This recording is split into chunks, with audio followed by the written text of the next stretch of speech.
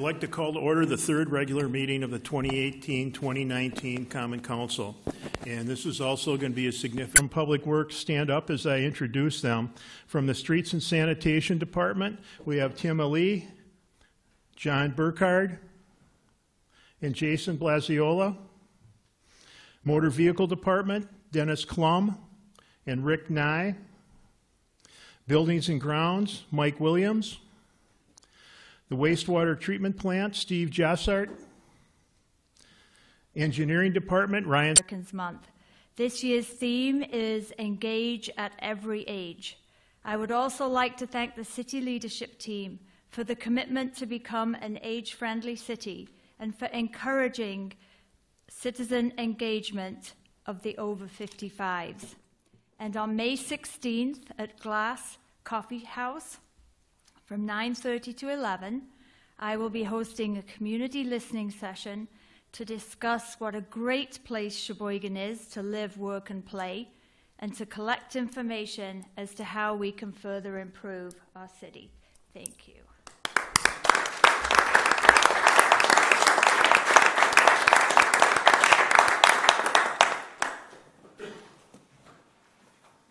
Next, I'd like to just review the City Hall moving schedule. Today, the City Clerk's office completed their move into the former Social Security office across the street on 9th Street, and they joined the Planning and Development Department, Building Inspection, Finance Department, Payments Clerk over there. And they're going to be settling in over the next week or two. And on May 30th, the other departments in City Hall, the City Attorney's Office, Administration, the Mayor's Office, Human Resources, Assessors, Purchasing, those will all be moving on May 29th, 30th, and 31st. On June 4th, we're going to be having a City Hall groundbreaking. That'll be taking place from 11 to 12 o'clock. And right after that, we'll be turning the building over to Quash's Construction to begin the renovation of our interior. Now, during the time that we're under construction, our committee meetings will be moved to various locations. For the most part, that's going to be the Meade Public Library and the Department of Public Works conference room. There may be a few others, so make sure you check the agenda for the location of that meeting. Otherwise, you're going to come down here and be frustrated. And then the City Council, for our meeting on the 21st of this month, will be moving to the courthouse in the County Board chambers on the 5th floor of the courthouse for our meetings for the remainder of the year and beyond if needed.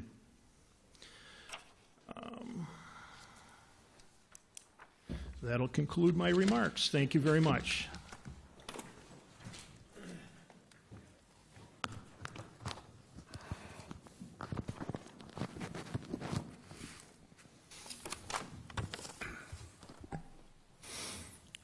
The next item on the agenda is 6.1, adopting the rules of the Common Council. Alderperson Wolf.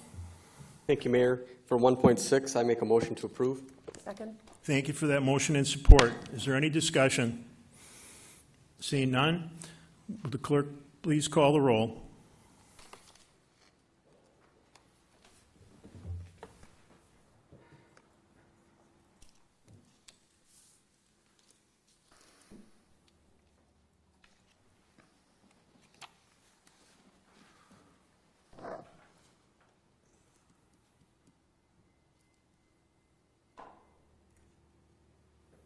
Nine ayes.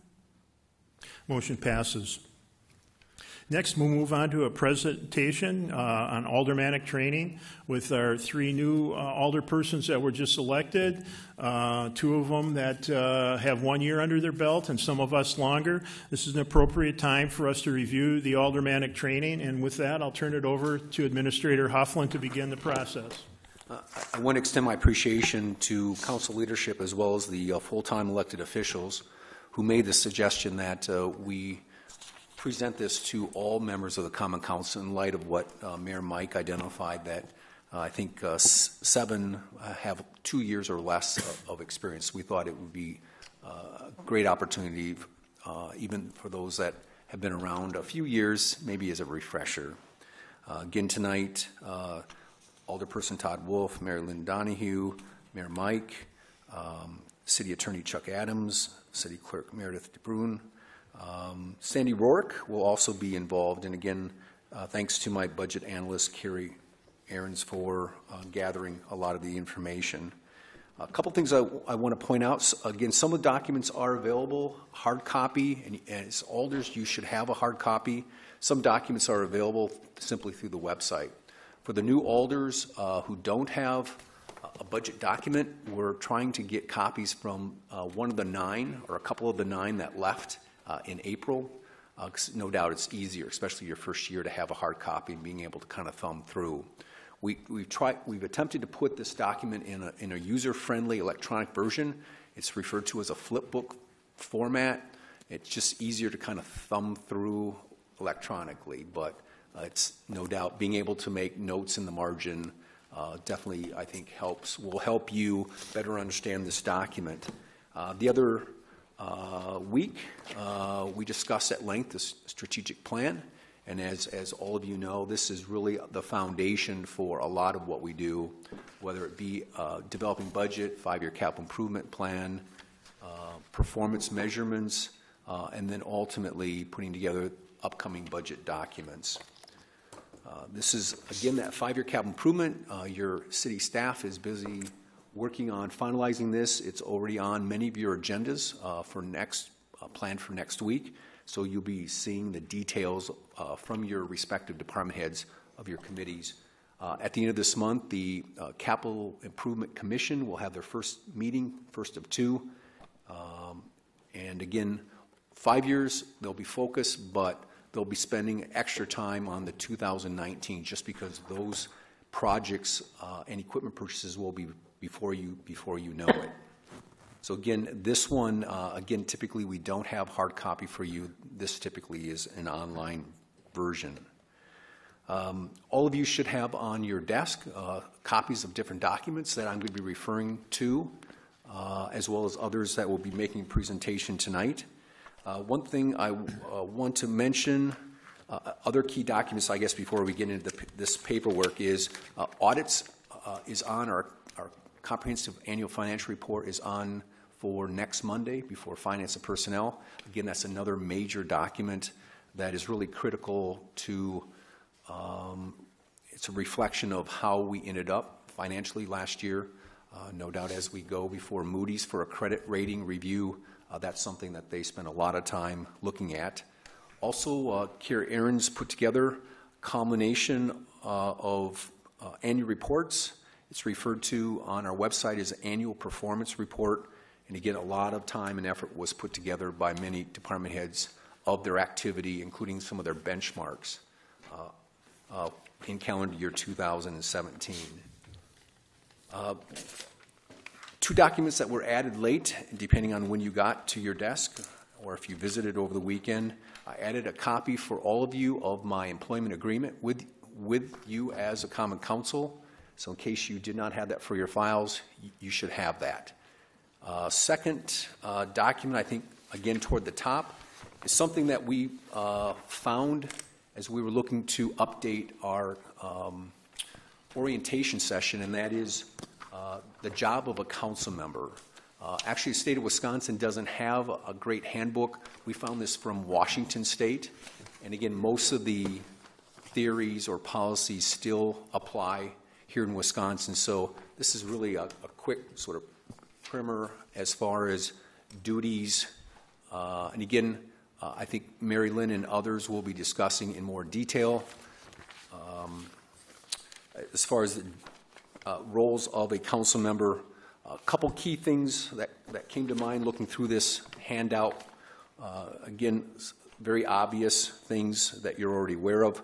Council sets the policy. Staff implements the policy. Also on this handout, responding to constituents' complaints, relationship with city attorney. On the second page is personnel management.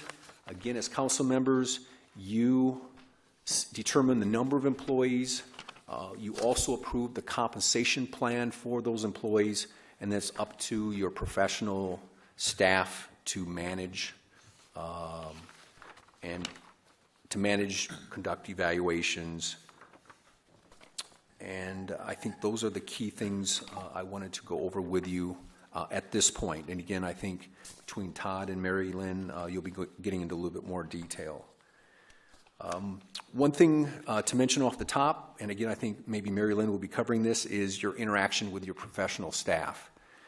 If you're going to be asking for a very general question, by all means, please contact a management team member directly. If it's something that you need a more detailed analysis, that's going to take considerable work, please go through me on that. No doubt I'm aware of the priorities of the management team members, and if it's something that's going to take them sort of offline or might be in conflict with other deadlines that are before them, if you come to me or through me, I can help coordinate that. Again, if it's something that is of a subject matter that may be of interest to your fellow council members or your fellow committee members, that's something that you may want to talk with your committee chair and get it on maybe one of your upcoming agendas if you're looking for a more detailed analysis that might have policy implications. The rest of my discussion tonight will fall in line with this. Hopefully you have a summary of the outline for tonight. Basic structure, I think I discussed. Basic budget category and budget process overview. On the top of your original packet is a schedule of the budget development for 2019. At top it says 2019 budget schedule. A couple meetings to take note of. 3/4 of the way down, September 24th, which is a Monday night. That is the first comprehensive review of the council meeting in the form of a committee of the whole, where you'll be discussing the overall budget. And again, prior to that time, you'll be seeing the budget through your respective committee, commissions, and boards, but this will be a first chance to pool it all together and provide comment and then direction back to staff if you feel additional priorities need to be considered or possibly cuts depending on where we're at as far as meeting the needs of the community and specifically how it affects the tax rate. Another key meeting is the second from the last, which is Monday, October 15th, and that's the public hearing on the budget. So again, as you look at your maybe your vacation plans, if you could work around those two dates, I think that those two meetings are important as we develop the budget itself. One thing I would like to draw your attention to is the next document, which is called the Executive Program Budget and Brief. That's a colored top page. This is an attempt by city staff, instead of 400 plus documents that are in this big 3-ring binder, this is a quick synopsis of our budget. And no doubt this was at the time it was published in September of 2017, it was a draft. There's been a couple minor changes made, but I think for newer alders, this I think will give you a sense as to key issues that city staff works on beyond and above the strategic plan. I'd like to turn your attention to, I think it's the 4th page, which has kind of like a chart on it. This page, I think, should give you a sense as to, unfortunately, complicated accounting structure. Oftentimes, I think as you are approached by citizens, sometimes you hear comments of, well, if we need additional money for this project or program. And I think oftentimes citizens aren't, and maybe even citizens that are maybe on your commissions aren't aware that we have a very complicated accounting process. No doubt we comply with general accounting principles, but all in all, on this page, it starts the list of 49 different funds. So it's not a simple matter that all the money is pooled or commingled into one fund. The largest, of course, is the general fund, which is actually shaded in blue. It might be a little hard to read. Roughly $37 million. I think that is our largest fund. The next category of funds are special revenue funds. And again, this is typically tied to a larger revenue that is specific as far as how you can spend it. And there are 15 different special revenue funds. The largest is Mead Library, tourism, and then further down the list is the ambulance fund. So $3 million down to $1 million. So those, and I think it makes sense, each of those have a very large revenue source. And again, no surprise, we're restricted as far as what we can spend that money on. Next begins our debt service fund. The largest is the general GO debt fund. Our second largest is TID number 6, which is the harbor center of our community, which goes all the way from the marina down to riverfront, down to the Sheboygan River, and then up, I think, 8th Avenue, 8th Street on the east, and then on the west, it's west of Sheboygan River up to Pennsylvania Avenue. So it is geographically our largest TIF. This coming year, we're going to be amending or creating maybe an overlay associated with some of that area as we look at focusing really on Indiana Avenue section of our community. If you turn the page, third largest debt service fund is TID 14 at almost $1 million, $902,000. This area is Taylor Height, so we're Festival Foods. And this last year, city staff recommended amending the geographic boundaries of that TID. It goes now up to the former Memorial Mall. We wanted to take advantage of the tax base increase associated with the Meyer project. So those are the top 3 debt service funds. Next category is a capital improvement fund. Capital projects fund and capital improvement fund are kind of tied for almost $11 million each. Specifically, the capital project funds are those capital projects where we typically do not borrow money to pay for the project. The next one, capital improvement fund, in fact, we rely heavily upon borrowed funds for those projects or equipment purchases. So that's the difference between these two funds. The next largest is TID 18 as far as expenditures. TID 18, of course, is the new South Point Enterprise Campus, and this shows a little over $3 million will be spent. I think originally we anticipated that in calendar year 18 we would just purchase the land and wait for a future year to actually make the improvements. Again, as you know, we're ahead of ourselves as far as the original projection on activity. Next category is called fiduciary funds. Again, these are perpetual care type or trust funds, just a couple very small ones. And then proprietary funds that is made up of 2 different types of funds. One is called enterprise fund or like a business fund, a true business-like fund. The first, and then the second is called internal service fund. The first 4 are internal service funds, so like our motor vehicle fund, health insurance fund, liability insurance, workers' compensation, information technology. That's where we are our own customer. So we center some of our personnel costs, equipment purchases in these funds, and then we bill out for our services or bill out the time for our equipment. So we're our own customer. The last, I think, 5, starting at boat, facility fund, parking utility, transit, water, and wastewater, those, in essence, we act like a business as far as how we operate. So if you look at the second column, you can see it tallies up to $121 million. So a lot of money goes through your hands, our hands, in a given year.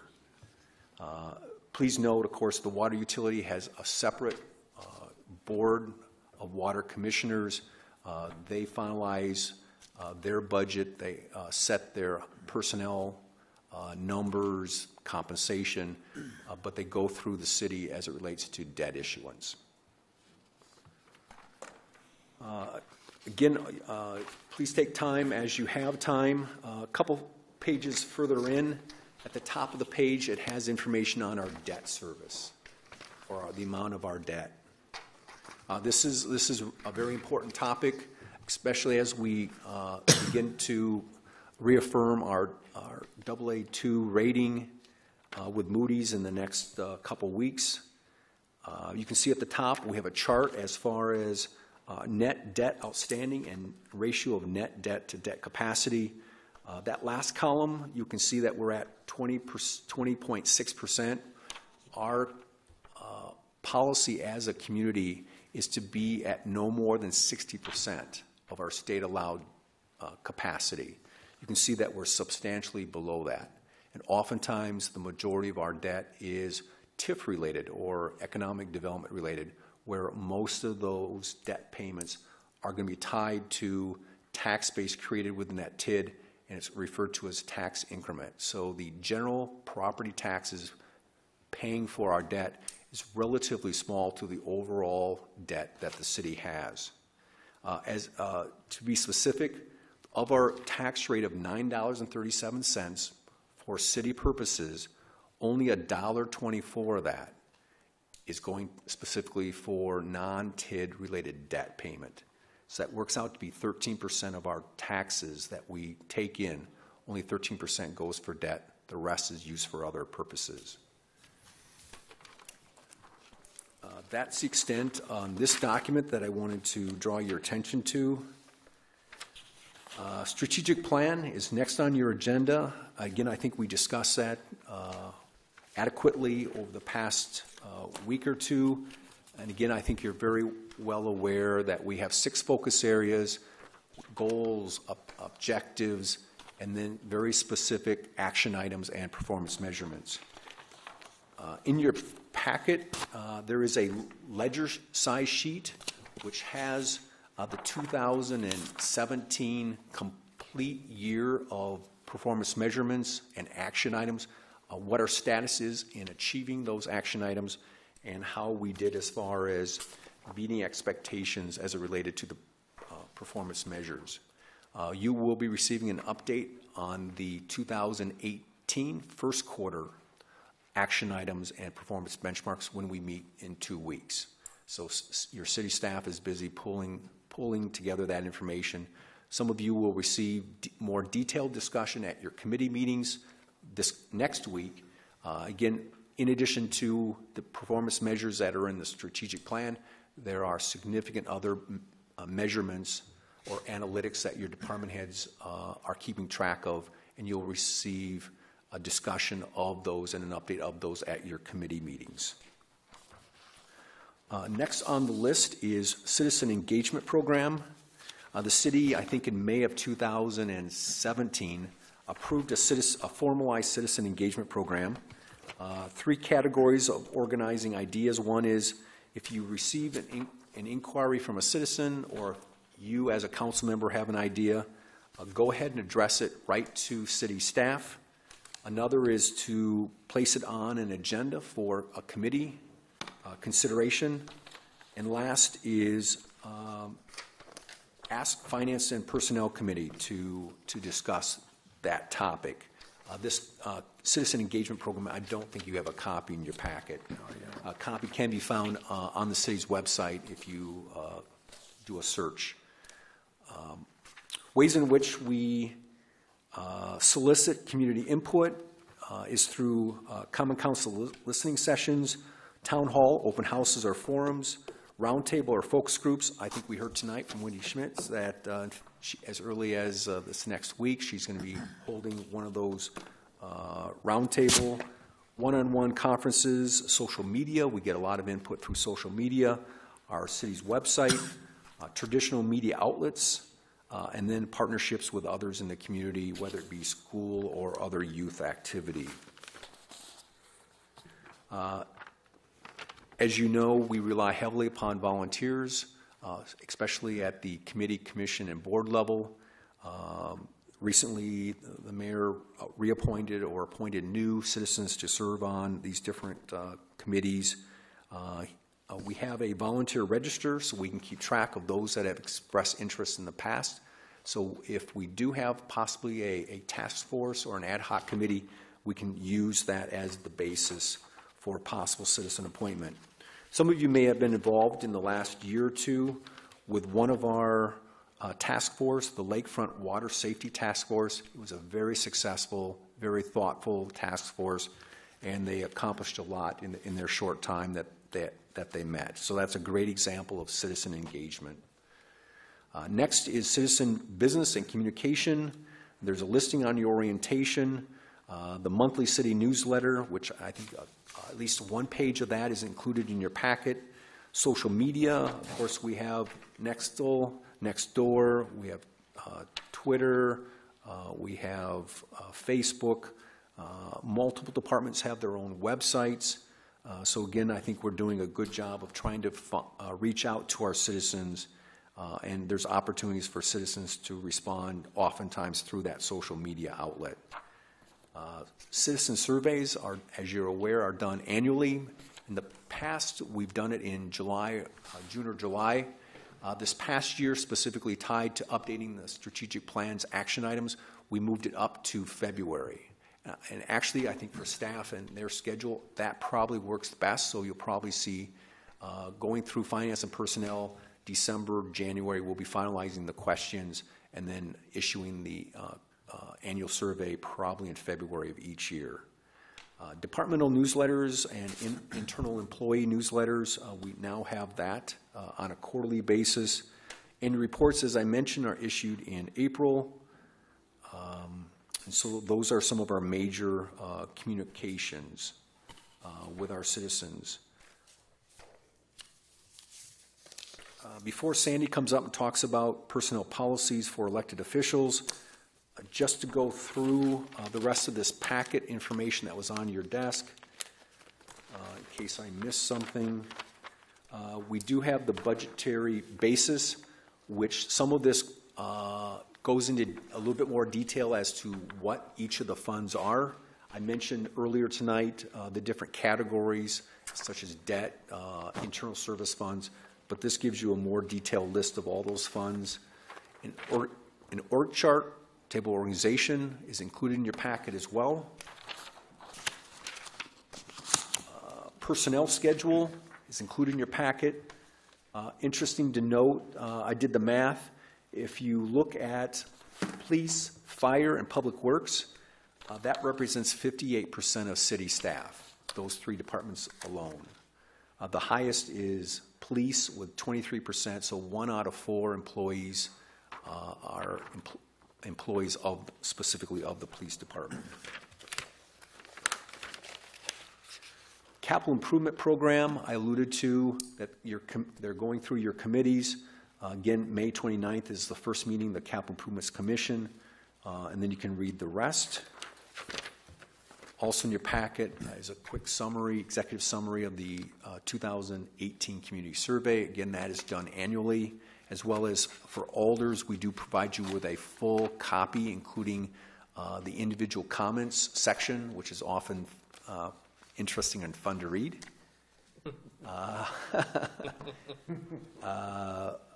Some of you may not be aware, in February, we publish a Sheboygan performance scorecard. And again, we try and pick analytics that are consistent with our strategic plan to show you what kind of progress we're making, for better, for worse, on those analytics. And we also have sort of a snapshot of who we are as the city of Sheboygan and its population. So again, I think very well done, and I think very interesting. Another document that we create after we finalize the tax bill is where does your tax dollars go? And I think this is surprising even for me as a city administrator. The average tax bill for city purposes, the average value of a home is $108,927. So 50% of the homes in City of Sheboygan are more, and 50% are even lower than that amount.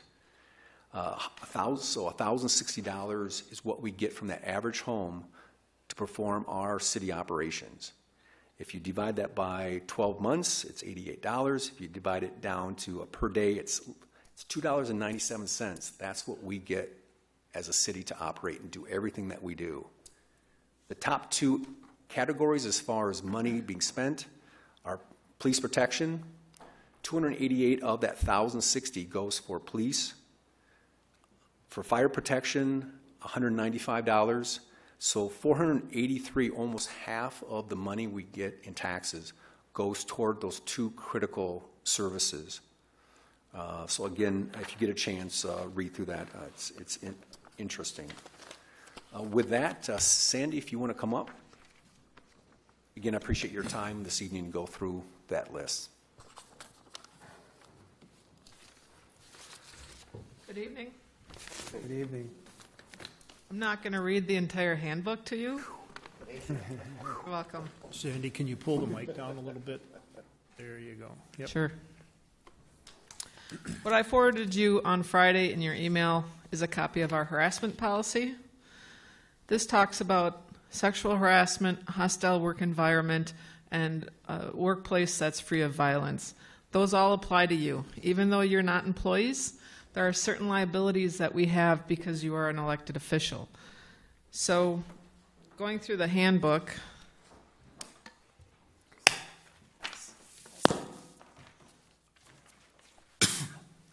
what I did for the handbook, I didn't print out the entire thing for you.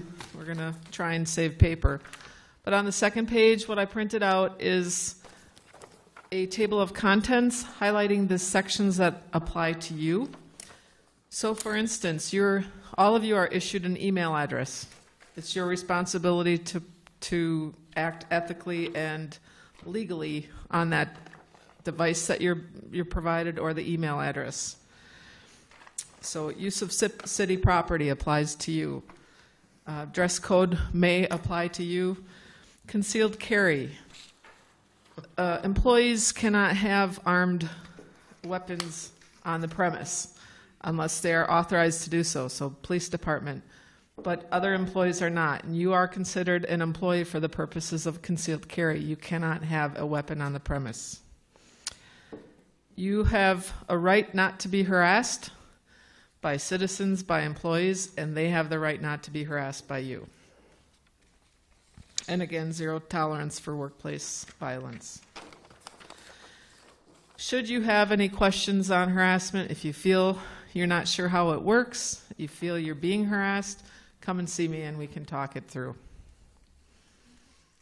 And then there's an acknowledgement form too that I will pass out. Once you have had an opportunity to read through the documents or feel comfortable, please sign the acknowledgement form. Thank you.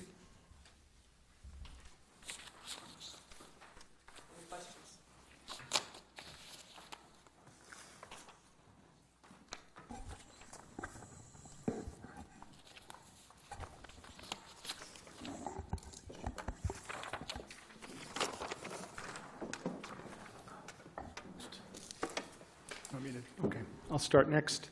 So now we're moving to Roman numeral 2 on your outline, the Common Council and how businesses is transacted.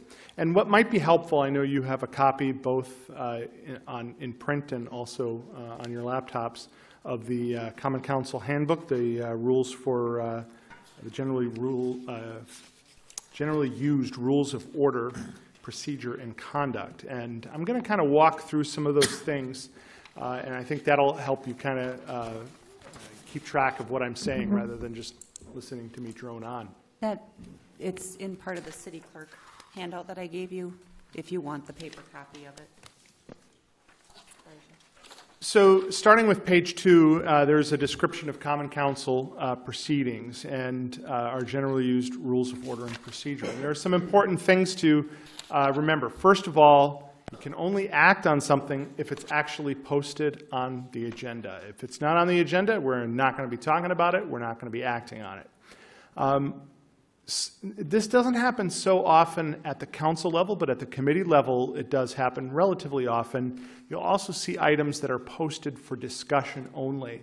If it says for discussion only, it's for discussion only. There will not be any action taken on that item that night.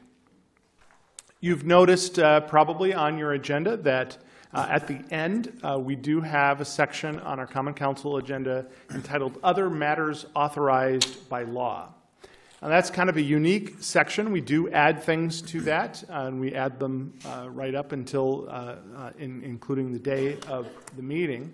But again, these are items about which no action can be taken. In order to comply with public meetings laws, we take no action on these other matters.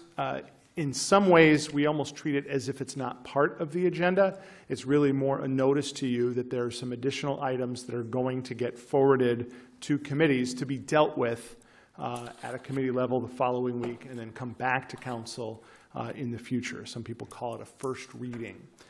So if it's on those other matters, we will not be acting on them, and we will not even be talking about them, notwithstanding what happened a few weeks ago. You also will see on the agenda something called the consent agenda. And the purpose of the consent agenda is this.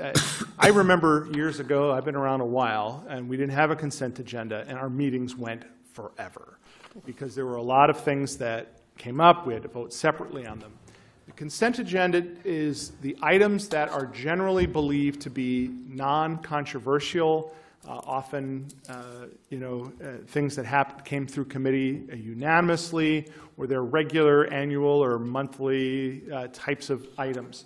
And they will go on that consent agenda, and everything in the consent agenda gets approved in one fell swoop.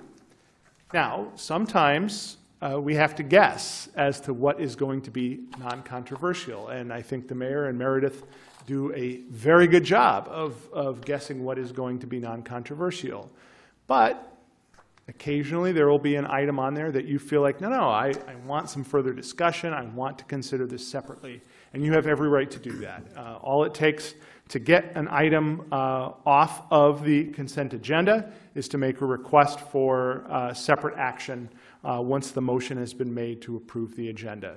So Alderman Todd, as the council president, will make a motion to approve the agenda. You can then raise your hand and say, I'd like item number whatever on the consent agenda to be pulled separately, and it will be treated separately.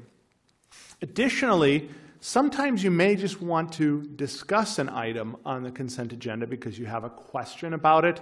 A lot of times these may come through committees that you weren't able to attend that committee meeting, or you see something that you just want to have a clarification on. You can also do that. You can just simply ask, I'd like to ask a question about an item on the consent agenda, and we will do that. Automatically, again, you have the right to have that done. We're not putting things on the consent agenda to just blow them past you. It's really more hopefully consolidating some things to make them more simple. Anytime you want something out of that consent agenda, you have the right to do that. There's also a rule on a request to pull forward a document out of order. And the rule as far as taking things out of the order on the agenda is as follows. The mayor sets the order of the agenda. And as the chair of council, he can do that.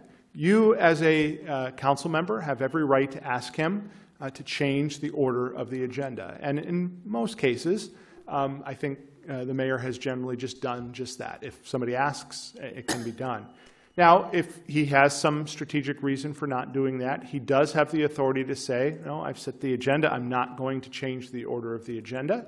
But you do then have a right to request that the chair's ruling be overruled. And actually, anytime the mayor makes a ruling as sort of the chairman of the council, you have a right to request that he be overruled. And so you object to that ruling, and the mayor turns down your objection, then it can go to if you request it, a vote of the Common Council, and the Common Council can, by a majority vote, overrule the chair in those kinds of determinations.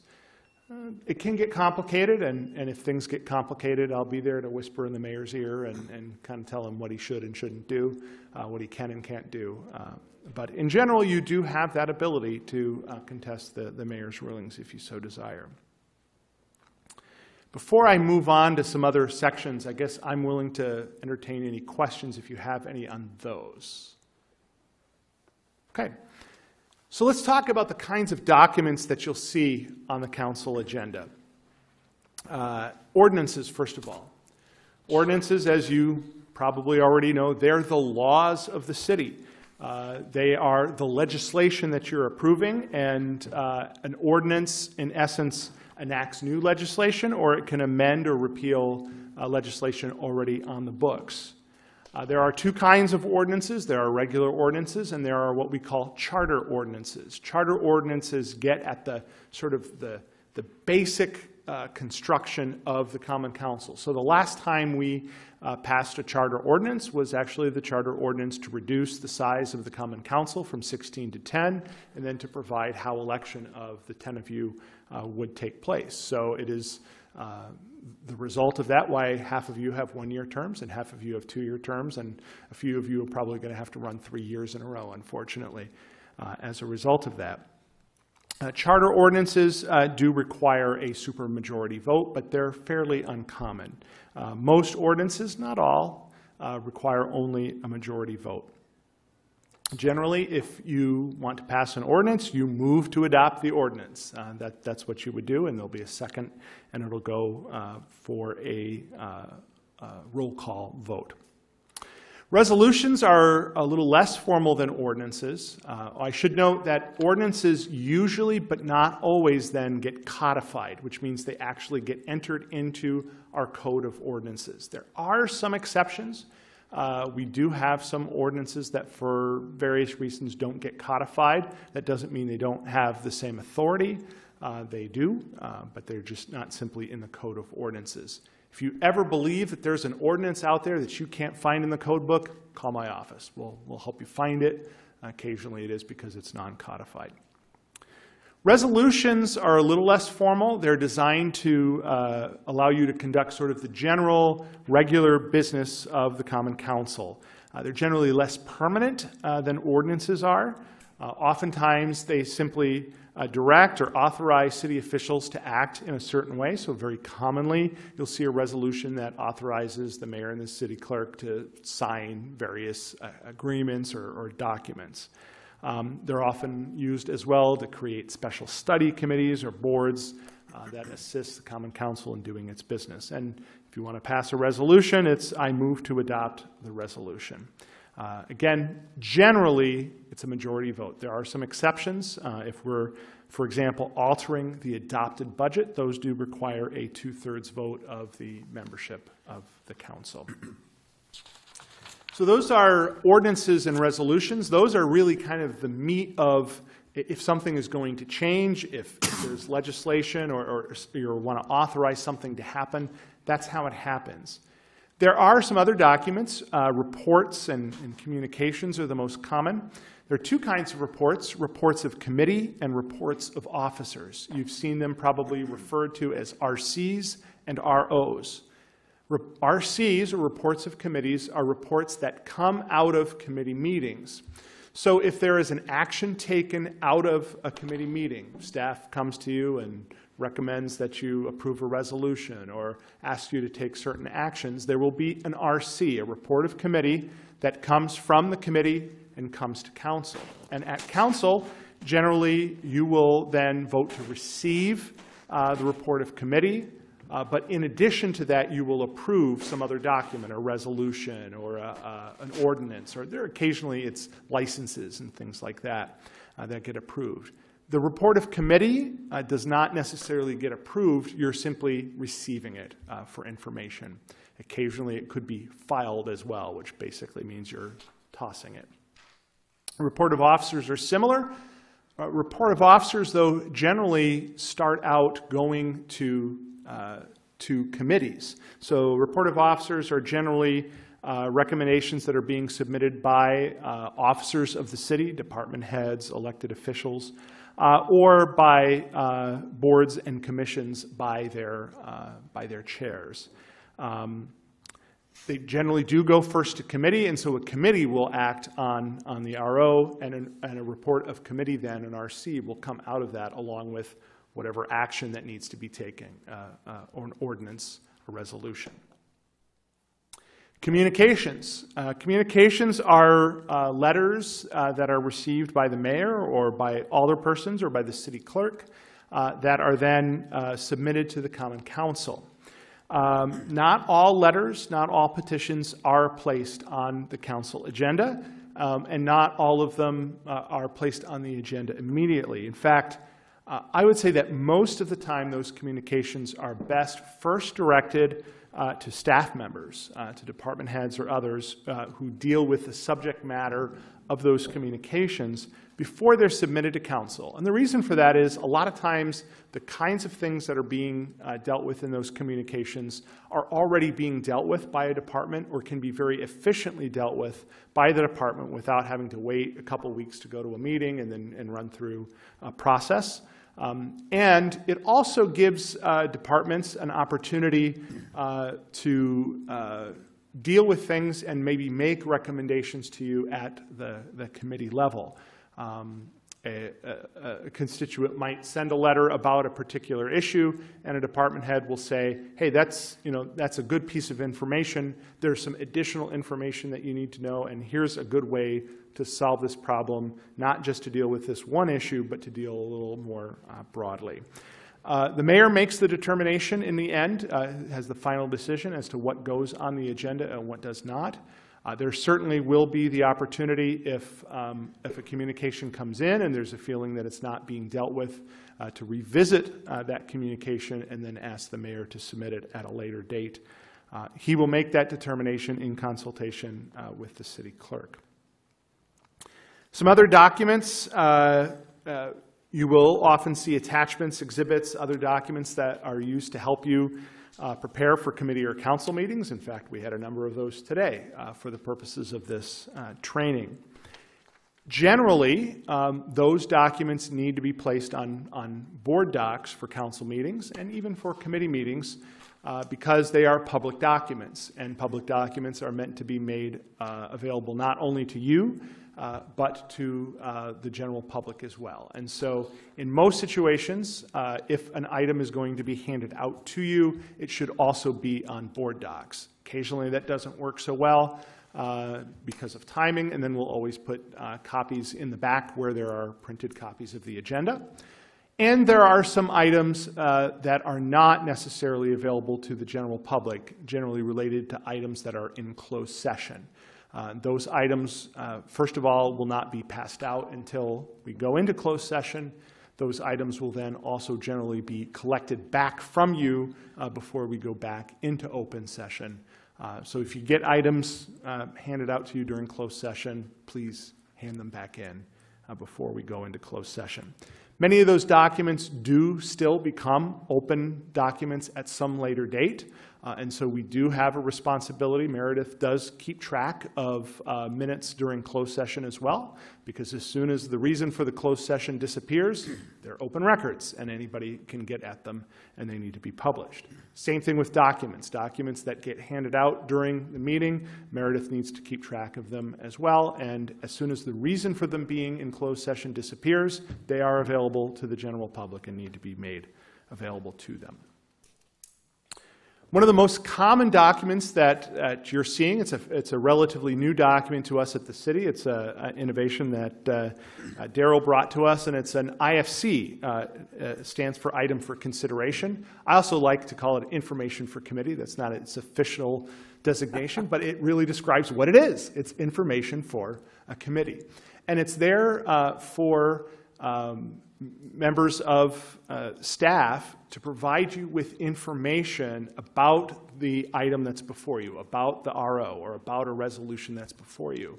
It includes information such as how is this going to have an impact fiscally? There's provision for that. It gives you some background. Why is this coming to you now instead of 2 weeks ago or 3 months from now?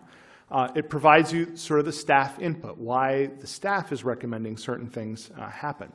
It gives you a reference to the relevant law so that you can take a look at that in advance if you have any questions, and then it recommends a particular action.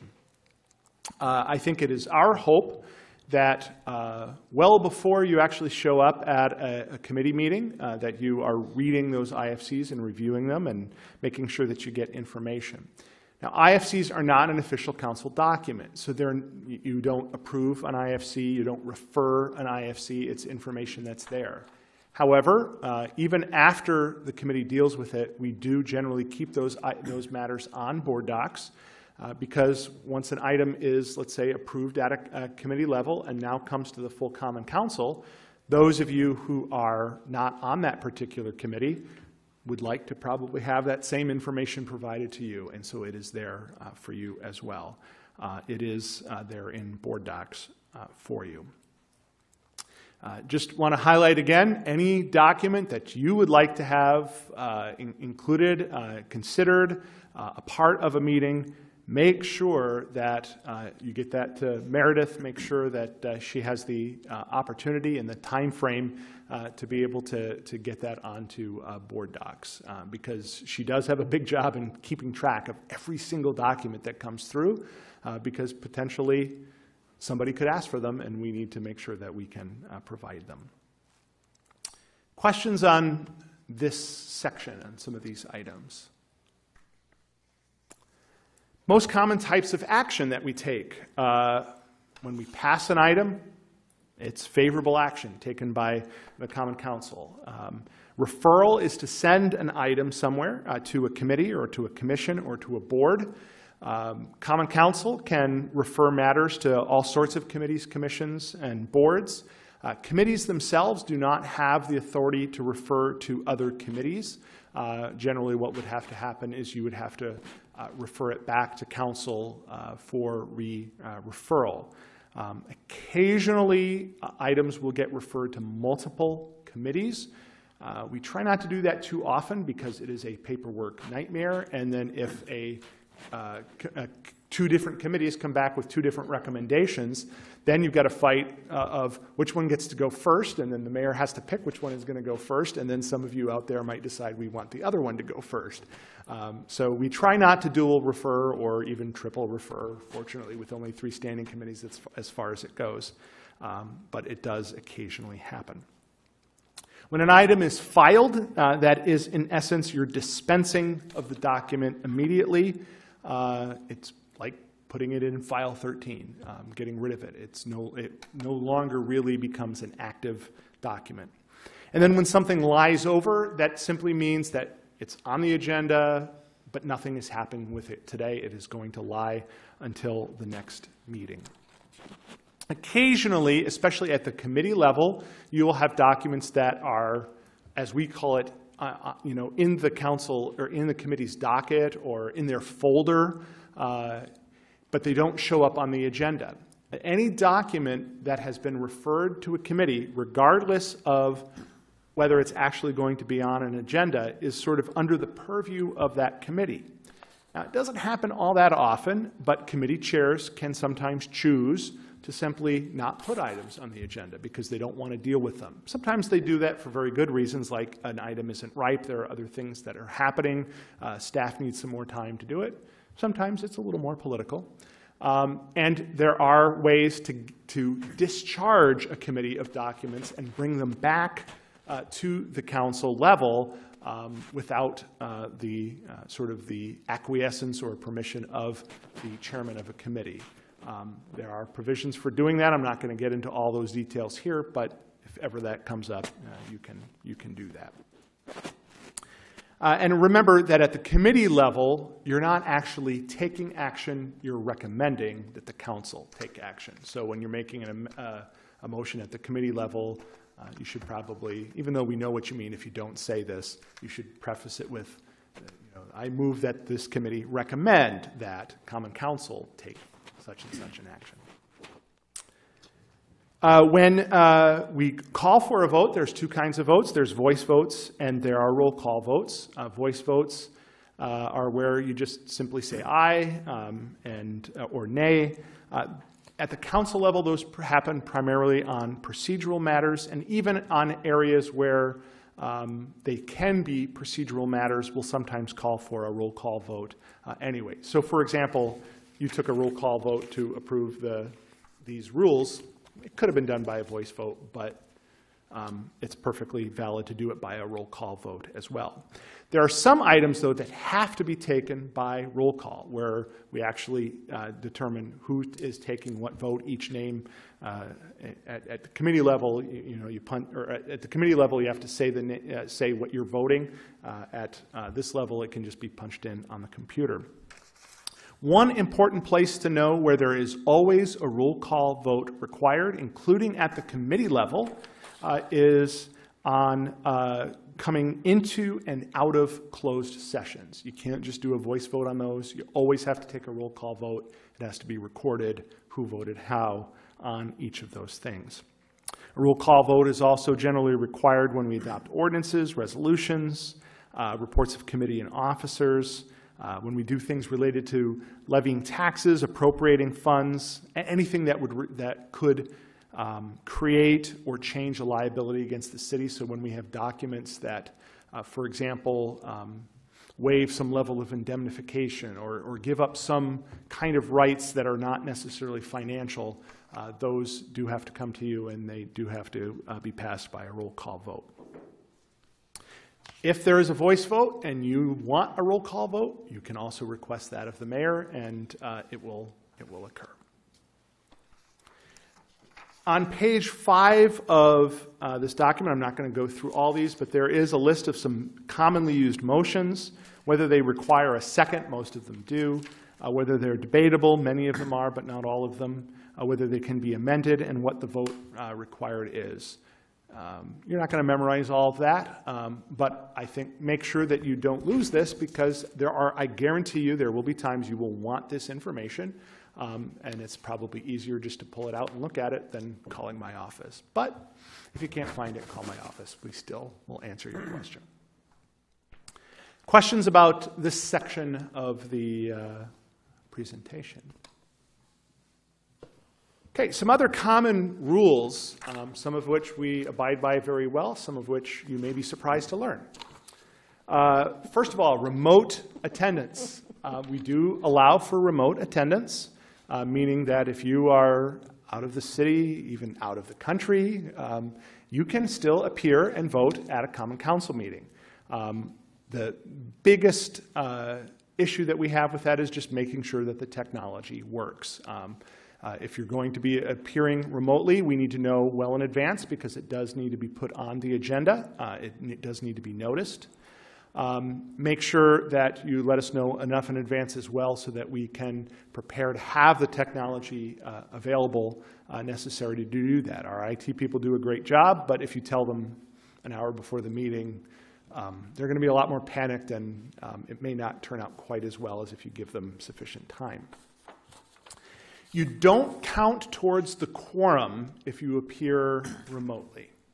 So at a council meeting, this usually doesn't make that big of a deal. At a committee meeting, it can, because of a committee of 5, you need 3 present.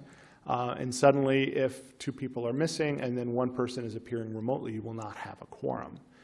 So that is important to note, that we don't want you just appearing remotely for any old reason.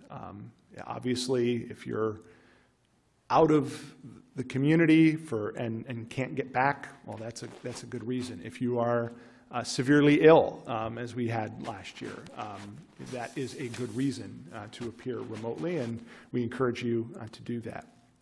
If you appear remotely, you cannot be part of a closed session as it currently stands. The reason for that is we don't have a good way currently under our current technology to ensure that the closed session remains closed when you're calling in, let's say, via a cell phone or by a computer monitor. Perhaps there will come a date when we can absolutely determine that no one else is available, and then we would allow people to be part of closed sessions. But right now, not possible. Additionally, there are occasionally times, generally hearings, and so this generally applies to the Licensing, Hearings, and Public Safety Committee, where you're going to need to make a visual assessment of a witness's demeanor or of a piece of evidence or some other document. In those cases, if you don't have the ability to do that, you cannot participate remotely. Some other things, you only have the right to speak twice on any single matter being debated. Once you've talked twice, the mayor isn't supposed to recognize you any further. You would have to get leave of the Common Council. They would actually have to vote to allow you to speak a third time on an item. Privilege of the floor. We have a list of people that have the privilege of the floor, meaning that automatically the chair just can simply open the floor to those people to speak. That includes myself, the mayor, city clerk, city administrator, chief of police, or such other police officer as in attendance, the finance director treasurer, members of the Department of Engineering and Public Works, the director of planning and development, and members of the media who are confining themselves to their professional duty. And that's generally not for speaking, that's just generally allowing them into areas on the floors, like if they're going to take a photograph or something like that.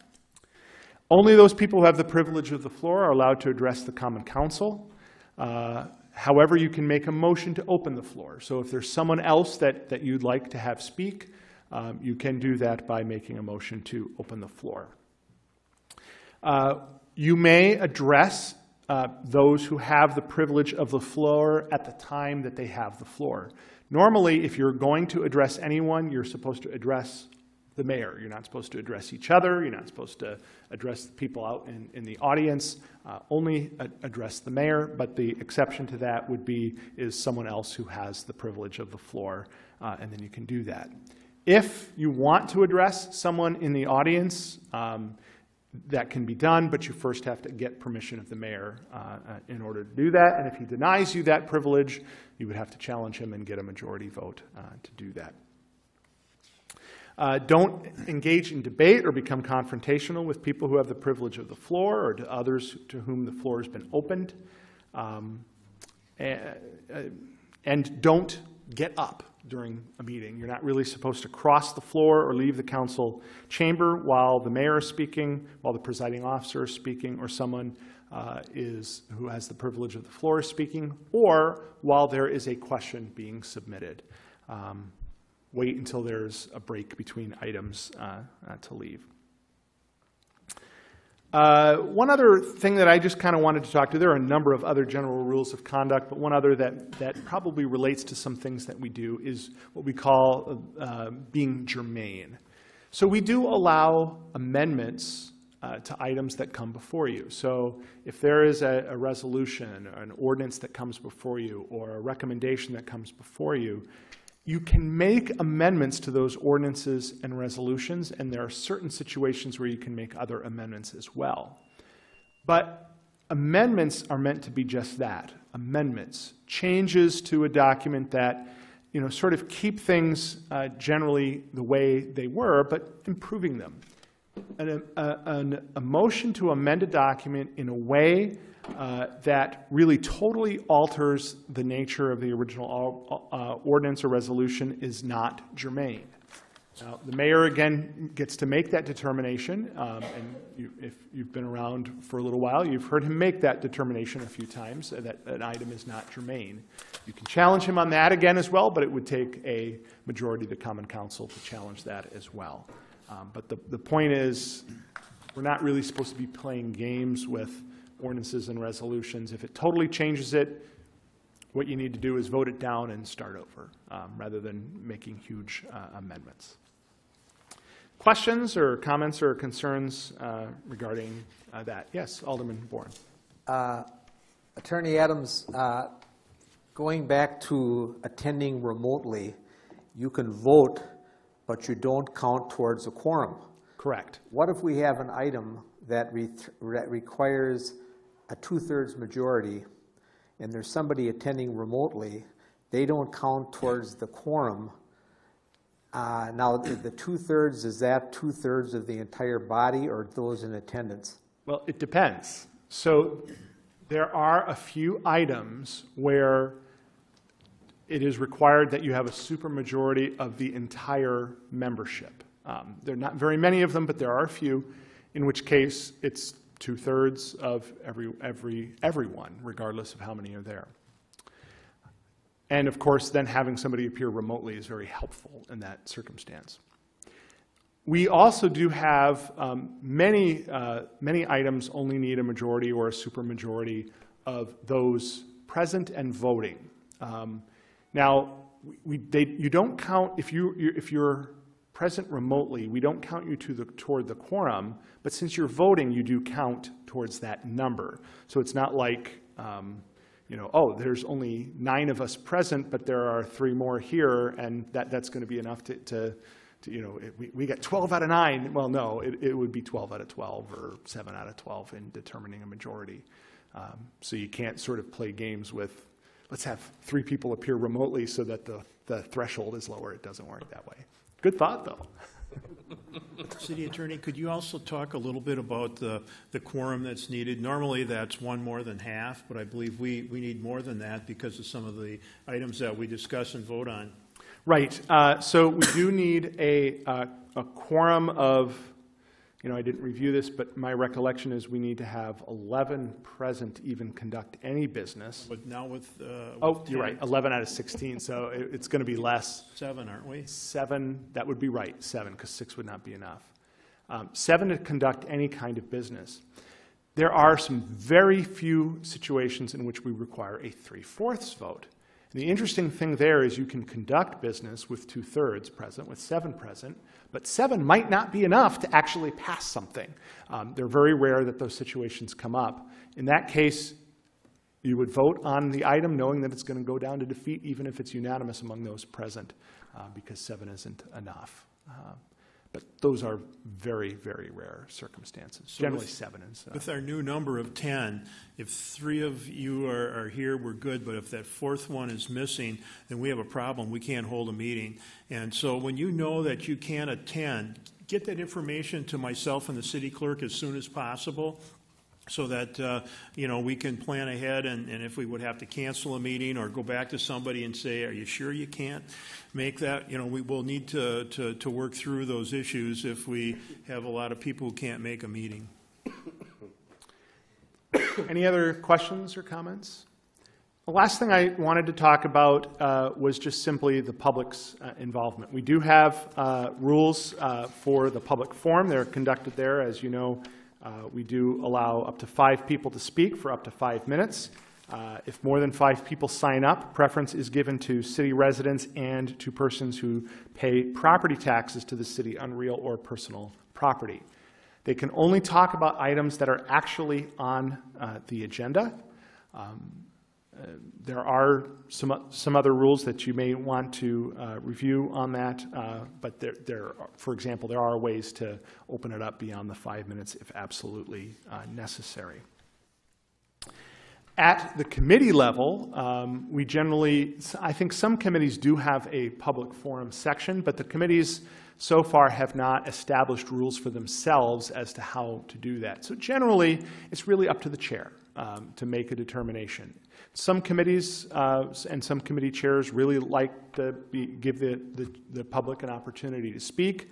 There are a few situations in which the public is actually encouraged to speak. So, for example, at the LHPS committee, we encourage the public to come and speak with regard to waivers for residency for sex offenders, because that's really the proper place for that to occur. I actually had a really good question from Alderman Mitchell on that. The proper place for them to be talking to you about those things is at those meetings, because that is technically a hearing, and so you're taking evidence at that time. But if a chair feels that it's not appropriate at that point to take questions or comments from the public, they can choose to make that decision. But again, just like you can challenge the ruling of the chair here, you can always challenge the ruling of the chair at a committee level. But committees are much more informal. Generally, my office will have someone present at all of the standing committees, the 3 standing committees. If you ask us to, we will generally try to have someone available for the other committees, Committee of the Whole, some of the other boards and committees, architectural review. We don't automatically staff them, but we will come if you ask, unless maybe you ask us 10 minutes before, and we already have other things that we have to do. But we'll generally try to be there. Questions or yes? Were you going to cover walking quorums, or is that coming up? I can. Since you asked about it now, I'll cover it now rather than in another part of the section. So for the purposes of open meetings, we do have to worry about when we have a quorum of council or a quorum of committee on a particular item. You're not supposed to be discussing official business outside of a properly noticed hearing.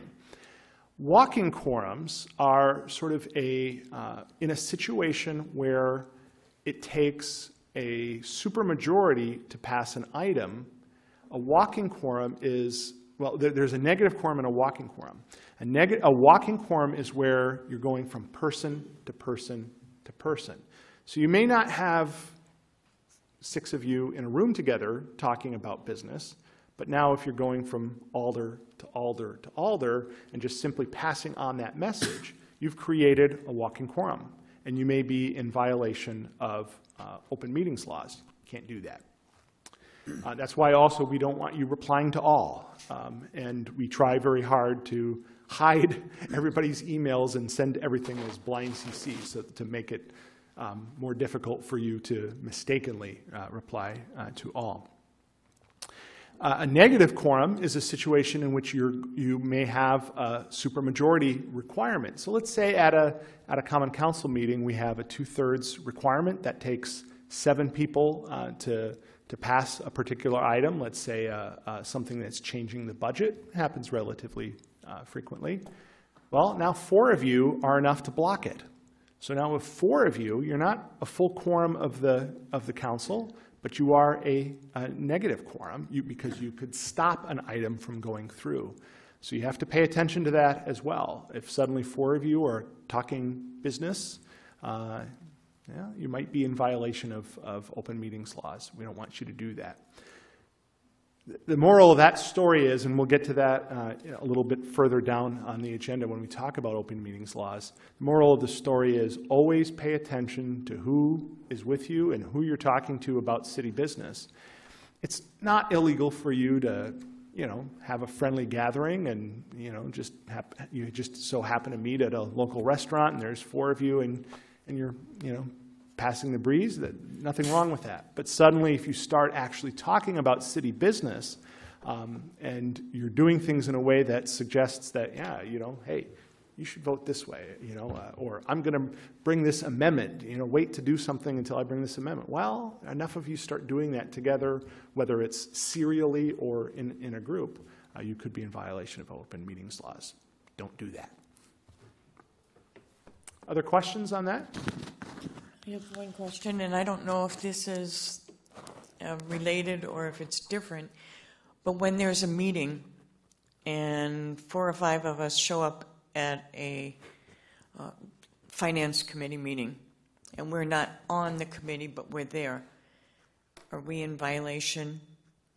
We can be. So one of the things that we do, and we're going to have to be a little more vigilant about it with the smaller council, but one of the things that we do is we do try to gauge whether there's the likelihood that at a committee meeting, there might possibly be a quorum of council or a quorum of another committee. Because there are ways that we can handle that.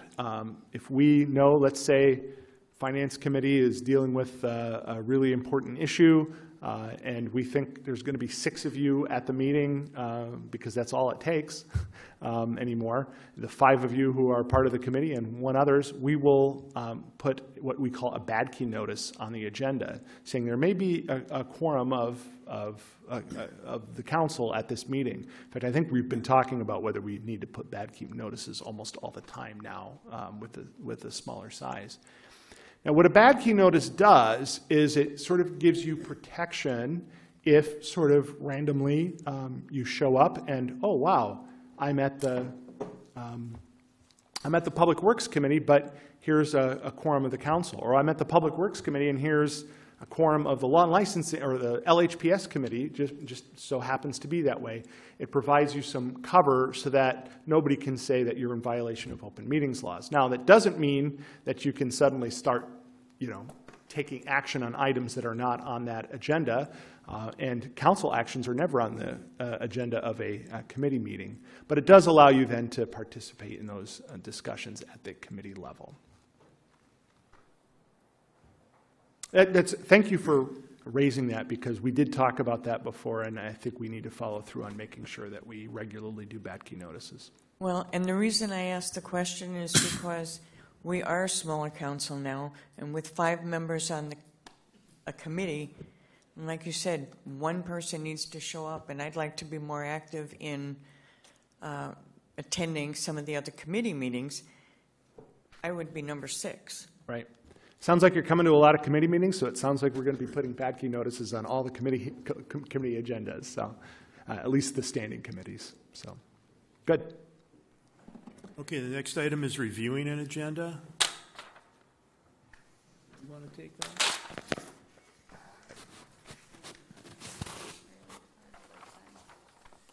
Council, I can talk about it a little bit. I wasn't on that part of the agenda, but a council agenda is put into different categories, and it's always on your board docs. We put copies in the back if you want a paper copy, but basically what Chuck talked about was the consent agenda, which you will vote on in one motion unless you want to take something off. It goes through the report of officers, and then through the resolutions, report of committees, and then ordinances. And then, like Chuck said, the other matters on the agenda are things that are added after the agenda was published so that they can't be acted upon or discussed. They're just referred. And then it goes through closed session and adjournment.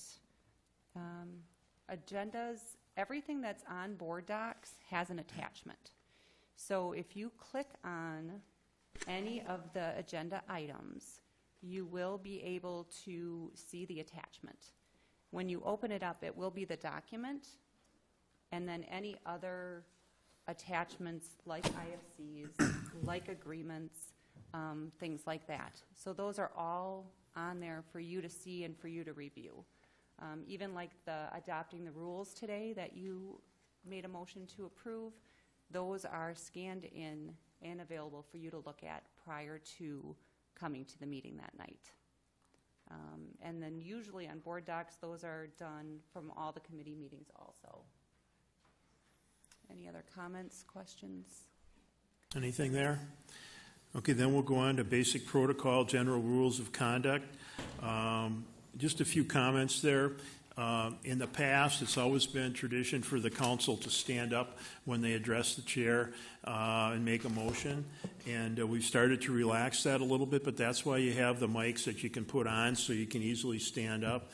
Now, when we're going to the county board chambers, the mics are all going to be on your desk, so if you stand up, it's going to be difficult to use the mic. So we're going to be expecting you to just make the motions and have your discussions, from the chair, so that people can hear you both in the chambers as well as on TV. The cameras here will all be transferred over to the county board chambers, so that it may not be for that first meeting, but subsequent meetings will definitely be able to be broadcast live as they are now, and it'll also offer the county board that option as well to stream their meetings right away. Before, they could never do that with their current setup. They always had to be taped and recorded, and then they could be rebroadcast. Proper dress, we'd like you to have a business look. It used to be a time where it was a suit and tie all the time. That's been relaxed a little bit, but if you could wear a top coat for gentlemen and a dress shirt, that would be appreciated. And I don't know, any other things anybody'd like to offer there? Okay, and then next one is, sorry. Mary Lynn. This is just scooting back to reviewing the agenda. Board docs is just a huge improvement on how the council does business and gives us so much additional access to information. So actually, it's really important to look at the stuff, and that really makes you a better alderperson. There are a couple things. Sometimes, I remember when I was new, I would find my name on a resolution or an ordinance, and I would be really surprised because that wasn't anything that I had ever, nobody had talked to me about or whatever. And those are just, it's just a formality. It's how some of the ways we do business here are a little anachronistic. I mean, they've been doing it that way, you know, since people were scratching their names in the desk drawer of my desk over there. So it's important to have those. And it's the same for signing the documents. You know, you get a whole bunch of documents and, you know, you sign those, and particularly if you're the chair of a committee or if your name is on a resolution. But I think that those are just two things that really surprised me. It took me a while to figure out when I was new.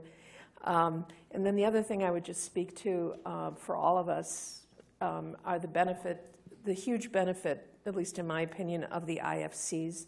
Those items for consideration are really terrific in terms of providing information that we haven't had before, and really allows us to see how staff is thinking. And then the cool thing is, write it down at the bottom, because typically everything we do is going to have some sort of motion to advance it, is you just see it right there, what the staff is requesting. And so your motion can simply follow what the staff recommendation is at the bottom. And so those are just some hints from the field. Thank you. Alderperson Bourne. Thank you, Mayor. When I started 12 years ago, we were required to be here 1/2 hour before the meeting started, and that was for the purpose of signing documents and that type of thing. And that's been kind of relaxed. I would suggest, based on my experience, to try to get here at least 15 minutes before the meeting, because sometimes we have issues with our Chromebooks or our personal computers getting online, and sometimes there is stuff to read at the last minute. So it is a good idea, and especially I think it makes life easier for the city clerk because of all those documents that have to be signed. And it's a good idea to get as many committee members on those documents as possible. I guess there's only a minimum of 2, but it's nice if more people can sign them. Thank you for those comments. The other item that's next would be basic open records and open meetings primer. Did we cover everything, Chuck, or are there No, other we items? didn't. But I'm also not going to cover a whole presentation, and it's my hopes that maybe in the near future we'll have another presentation just on open meetings and/or public records. But there are a couple things that I just want to make sure that you remember so that you don't get into any trouble. Open meetings laws, first of all, they're designed to allow public access to information. They're designed to really limit the use of closed sessions so that there is more access to information. And these open meetings laws apply not only to what you would expect, the Common Council and their committees, commissions, and boards, but it really applies to all sorts of special study and advisory committees, other bodies or subunits that are created by a governmental body, even a number of quasi-governmental corporations. So there are, if you are, let's say you're appointed to a committee simply because you are an alderperson, that arguably means that that body now has to comply with open meetings laws. And it's arguably, there are arguments to be made, but to be safe, I would assume that applies, and you should insist on that whenever you're at any of those meetings. You don't want to get sued, as, for example, the Economic Development Corporation in the city of Beaver Dam did, and people ended up having to pay out of their own pockets. There's a test to determine when a meeting is a meeting, and we talked about the quorum issues and the Wacom quorum issues. Phone conferences, email chains can all play into that. That's the numbers test. If half or more of the members are present or are involved in that, there's a presumption that there is a meeting. But you also have to look at the purpose. Is it a meeting for the purpose of being a meeting? First of all, if you have the numbers, again, it's presumed that it's a meeting, but that presumption can be rebutted. So it doesn't include social events. So those of you who went to Alderperson's Wolf's party, that wasn't an open meeting. That was a social event. Hopefully you weren't doing any business there. Chance gatherings where you just happen to be, you all, I don't know, 6 of you end up going to the same church or something. Not a problem. That's a chance gathering. Chance gatherings at a conference. You all decide somehow that somebody's putting on an event. About a particular item, and you all happen to show up at the same time because you thought as an alderman it might be useful for you to know about this. It's chance, not a problem. Now, if you think there's a good chance that a majority of you are going to be in some place at some time, please let us know, because we certainly would rather be safe than sorry, and there are things that we can do to cover that. So, for example, when the Kohler Company had information sessions about the golf course, we wanted to make sure that just to rather be safe than sorry, we wanted to notice those. No action was being taken, but we noticed them as potential public meetings just so that we can comply with the law. Closed sessions. There are a very limited number of reasons why we can go into closed sessions. And I would encourage you, always look at, on the agenda, what is the reason that we're going into closed session. Read it for yourself ahead of time. It is required under the law that we state the reason out loud at every meeting while we're going into closed session. My recommendation would be you just simply read what's on the agenda. Just read it out. That way, you know that you're covered. 19.85 is the state statute that covers those particular items that we can go into closed session. If it's not one of those items, we can't go into closed session. If we haven't noticed a closed session, we can't go into closed session. If we start talking about things that are not covered by the notice of closed session, you can't remain in closed session. And you can only reconvene in open session if it's included in the public notice. We generally have to vote in open session, so we will go back into open session in most cases. But there are some exceptions. If the vote being in open session would compromise the need for the closed session, then there can be a vote in closed session. So, for example, let's say suddenly we're getting sued by somebody, and you need to talk to me about how should we act on this lawsuit. And you decide, and in closed session we need to have a vote to authorize me to respond in a certain way in this lawsuit, like offer X amount of money. Well, that's going to happen in closed session, because to go into open session and say, why don't we offer this person $10,000, but start at 5 to see, and then go up to 10? Well, obviously that's silly, and we don't want to do that. We can be in closed session for those kinds of things. But if it is outside of the reason in closed session, it has to be done in open session. There's potential of fines, and you can pay those fines out of your own pocket. There is actually personal liability for these kinds of violations. So if you ever have any kind of concern about open meetings laws, please contact us. Please let us know, and we will do everything we can to help you. Also, there are other penalties on the city as well. Courts can void decisions that are made, and we've heard about that happening to the school district. And we as a city, if we violate open meetings laws, could end up having to pay attorney's fees. I'm not going to go through sort of scenarios because we're running short on time, but frankly, if you ever have any questions, even if there's just sort of what if, give our office a call. We'll be happy to talk to you about that. The flip side of open government, besides public meetings or open meetings, is open records.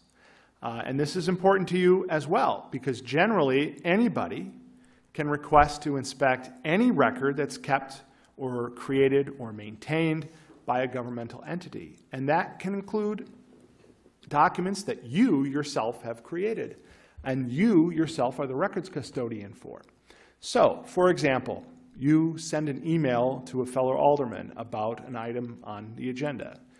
That is a public record.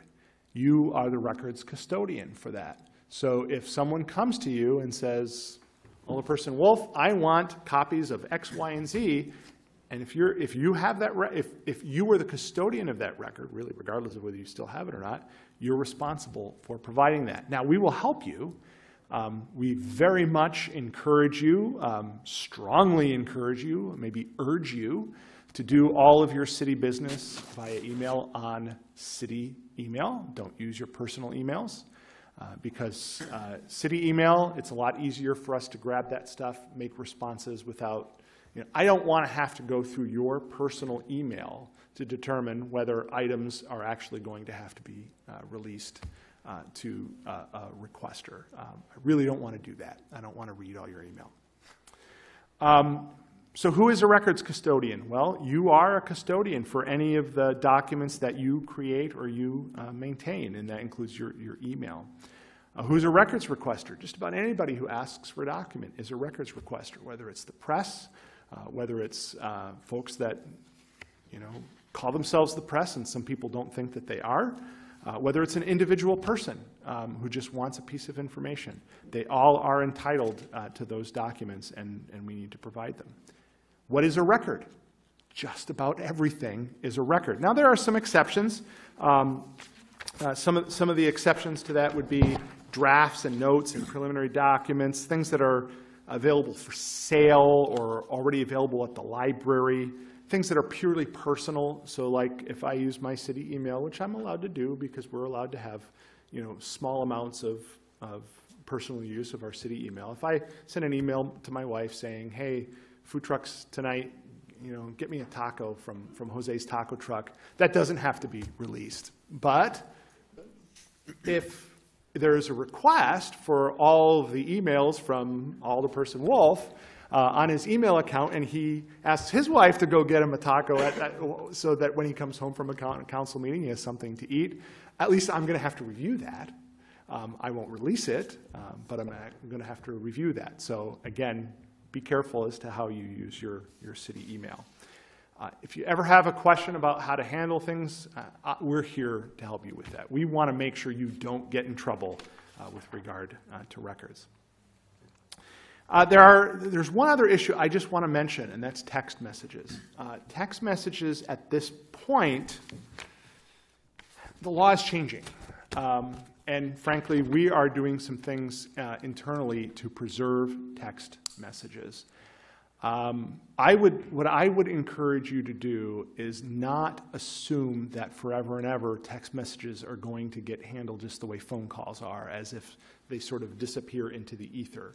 We recognize that there are issues, and I think that we do have some protection because you can't just store text messages forever and ever, and you don't necessarily control that.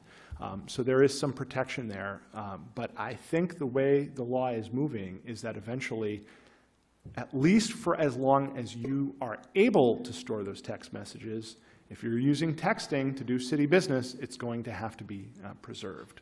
I think that's where the law is headed. We're not quite there yet. Use email rather than text would be my recommendation. Yes? So my concern is preserving emails. And it's my understanding, just to confirm, that even if I delete an email from my system, the city maintains all of those emails. Yes, we do. Good. We maintain all those emails. There are some issues. I know we've had some discussion about what happens when you block emails. We can't just unilaterally block all emails from a single user, because the problem is that causes some problems for us as far as maintaining those documents for the purpose of public records. So unfortunately, even though we understand that some of you are having an issue with one or more people, we can't block those things if there's any chance that they potentially would be a public record. Now, we do have spam filters and some things like that will prevent things that are clearly not public records. Other questions about either of these open government issues? Yes. What if some of the emails we get on our city website are obviously they want us to come to a seminar or they're selling something like that? You know, those get through and they're not considered to be spam. Who's making the judgment on whether those go through as a regular email or they come through as you know, spam or something like that? IT has set up spam filters. You know, Greg can probably help you a little more on exactly how those spam filters work. But the spam filters are designed to really only catch spam.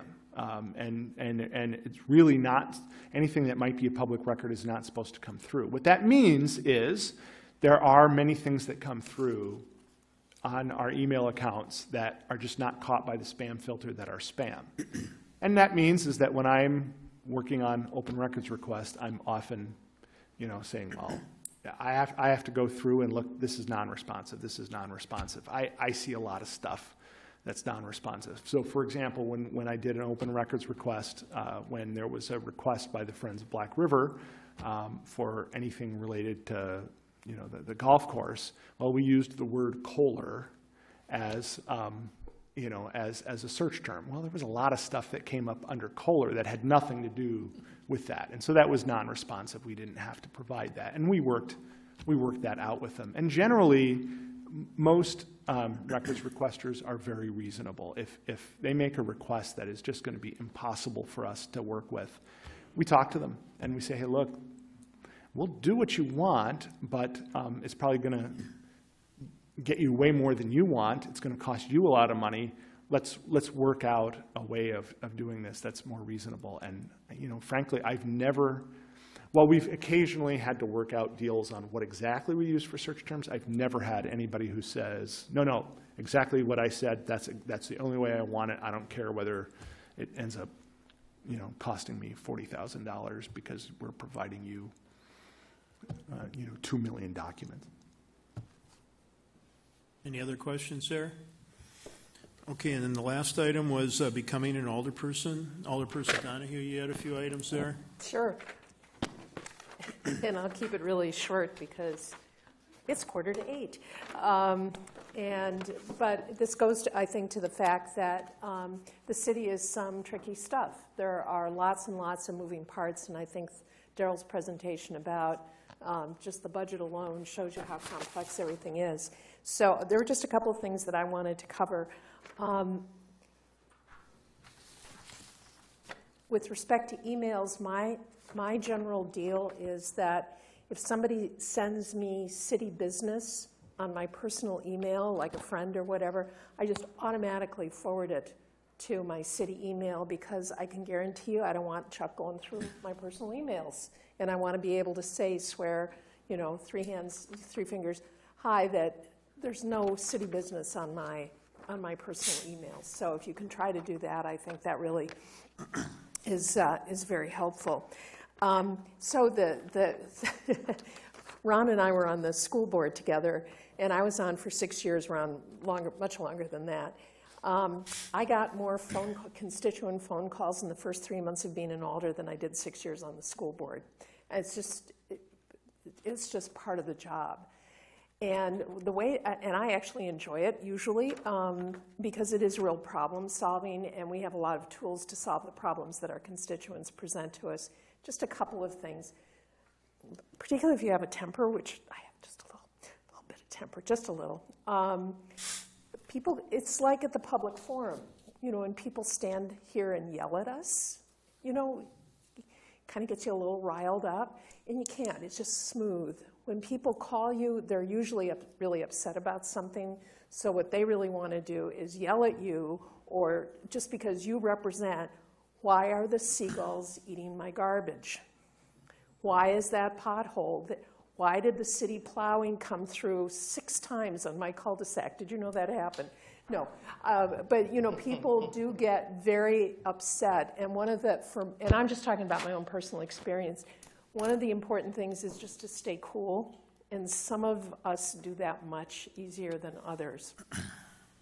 I've never seen Ron get upset. So, you know, it's like, whereas he sees it every day, you know. So it's the important thing is to take a deep breath and listen. And that's the other thing that's sometimes really hard for me. What really is the problem? What are people, what is the constituents' concern? And listening hard is really the way to start figuring out how to solve the problem.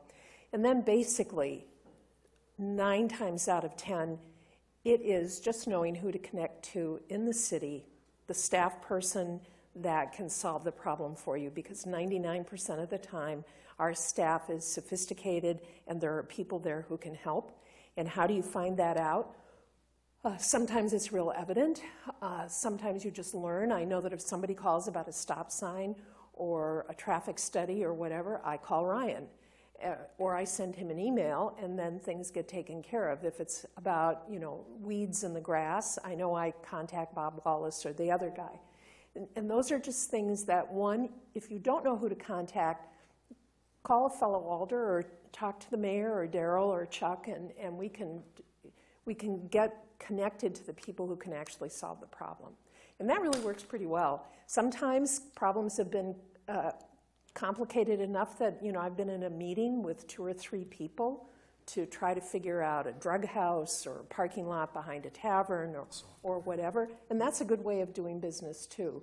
And you can gather, we had a drug house issue, and I said to the neighbor who was calling me, I said, you get 4 or 5 people to come into the room. I'll get somebody from the police department. I'll get the mayor there. It was we had it at the senior center. It was a great meeting. There were like 8 or 9 of us, and we made a plan, and it was taken care of. So I just want to tell you, so much of what we do is problem solving, and, you know, enjoy it, because it really is part of the job.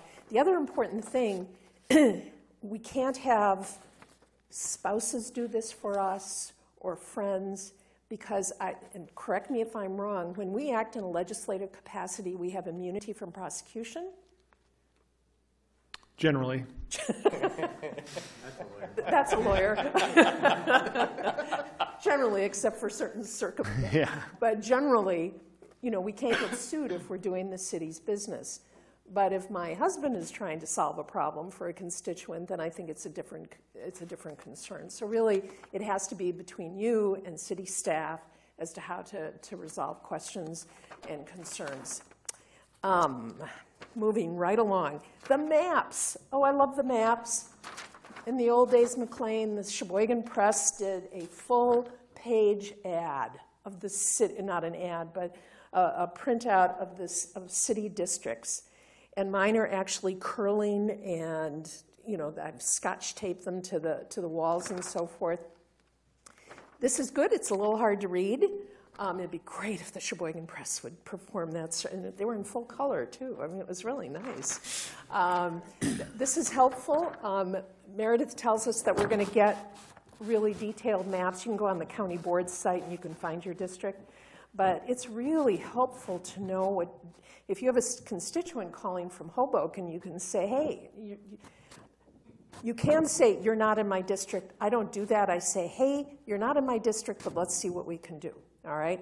So we'll be getting maps, and bigger maps would be great, but put them up on the wall because you'll need them. One of the great things about having only one alder per district is you're going to know that you are the one responsible for solving the problem, not the other person. So Andy Ross and I would independently work on solutions to problems.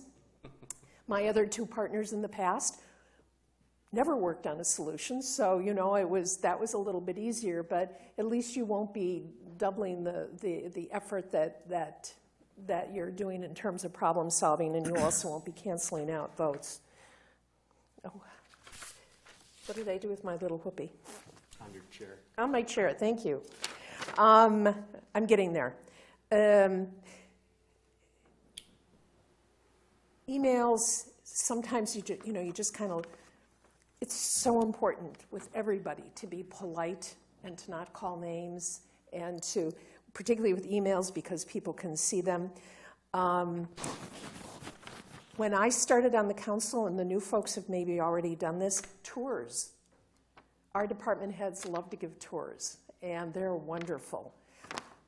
I grew up near the water treatment facility, and we always thought it was like some dungeon.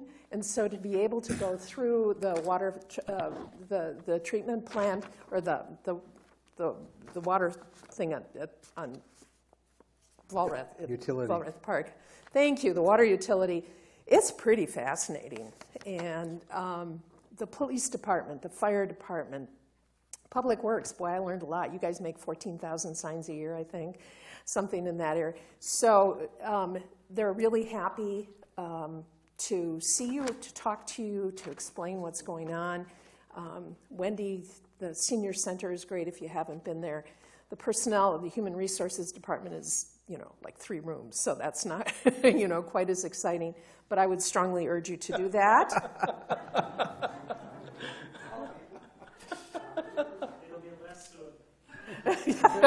Right. It'll be less now. Yeah, development isn't that exciting either. Finance, oh man.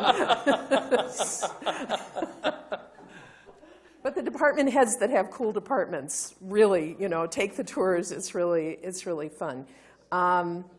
And how to get things done.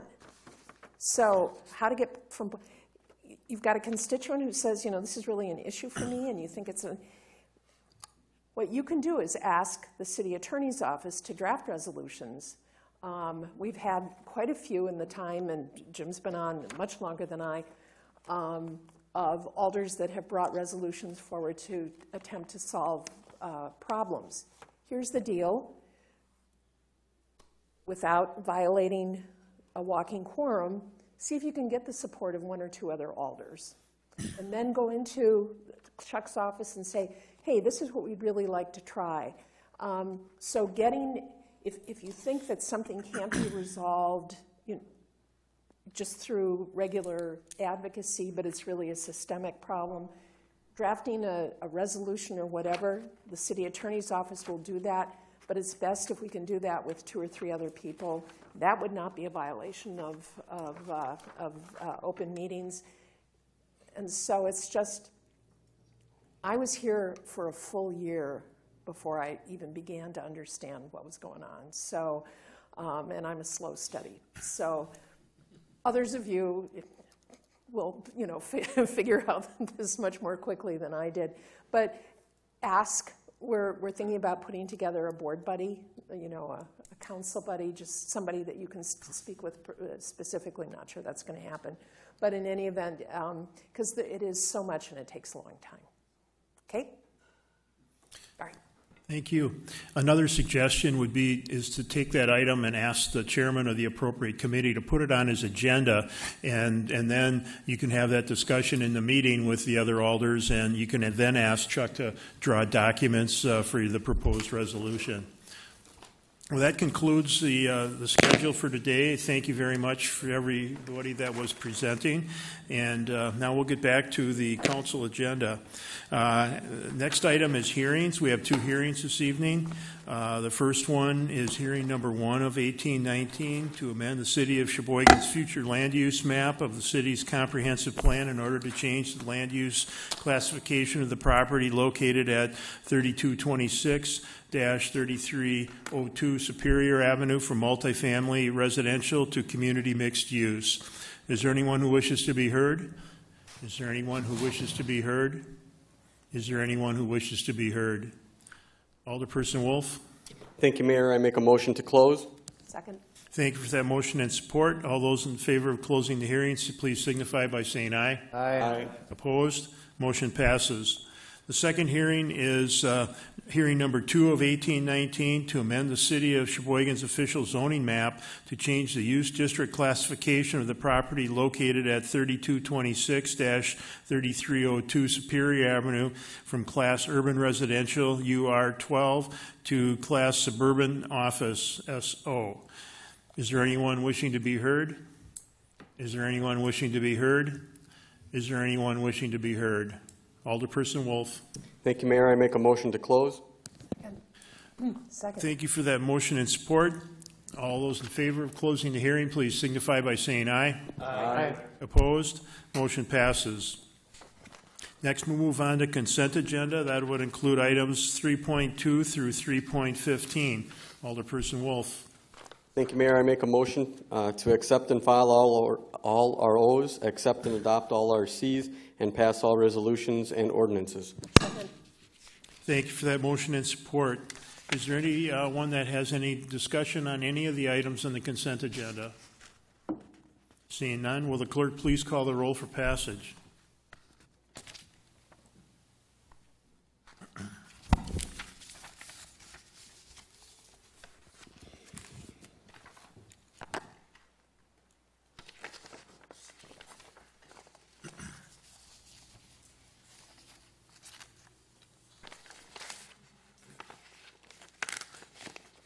Is yours working? Is yours working? Yeah, okay. Yeah, it didn't come up. See it, though. Okay.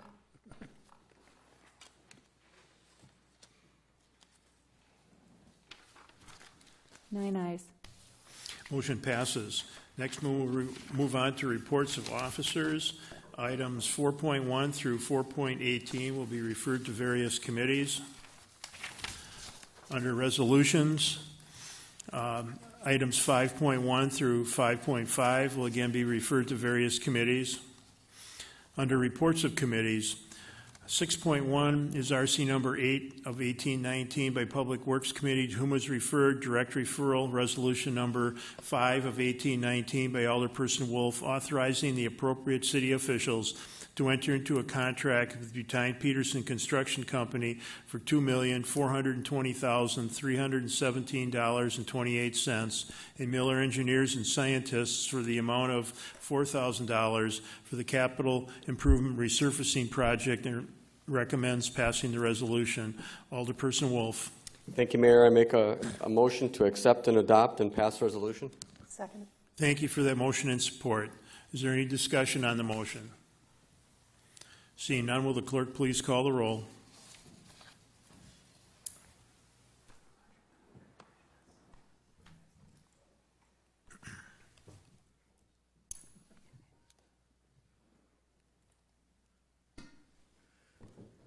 Nine ayes. Motion passes. Item 6.2 is RC number 9 of 1819 by the Public Works Committee, to whom was referred direct referral, resolution number 7 of 1819 by Alderperson Wolf, authorizing the appropriate city officials to enter into a contract with Vinton Construction Company for $242,397.57 and Miller Consulting Engineers and Scientists for the amount of $4,000 for the Concord Drive Storm Sewer and Wilson Avenue Storm Sewer Outfall Project, and recommends passing the resolution. Alderperson Wolf. Thank you, Mayor. I make a motion to accept and adopt and pass resolution. Second. Thank you for that motion and support. Is there any discussion? Seeing none, will the clerk please call the roll?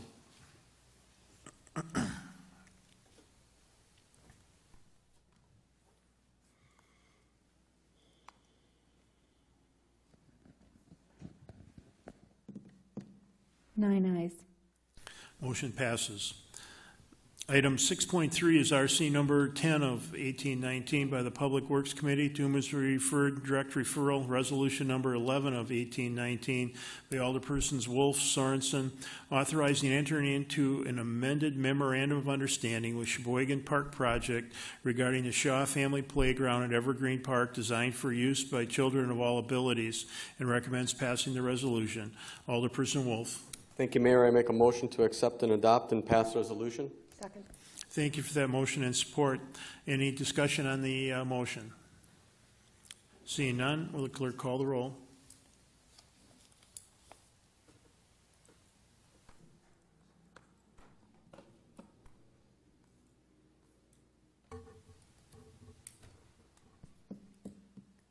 Nine ayes. Motion passes. Item 6.4 is RC number 11 of 1819 by the Public Works Committee, to whom was referred direct referral, resolution number 6 of 1819 by Alderperson Wolf, accepting the gift of $489,567 worth of playground equipment from the Sheboygan Park project for the Shaw Family Playground to be installed in Area 2 of Evergreen Park, and recommends passing the resolution. Alderperson Wolf. Thank you, Mayor. I make a motion to accept and adopt and pass resolution. Second. Thank you for that motion and support. Is there any discussion? Seeing none, will the clerk please call the roll?